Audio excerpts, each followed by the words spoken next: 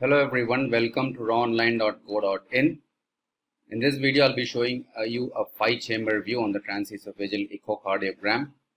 Now, 5-chamber view is the latest addition to the number of views as far as the TE is concerned. The 5 chambers include the 2 atria, the 2 ventricles, and the left ventricular outflow tract with a portion of the aortic valve.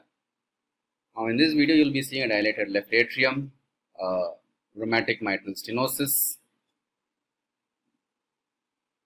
This video is to show you the 5-chamber view.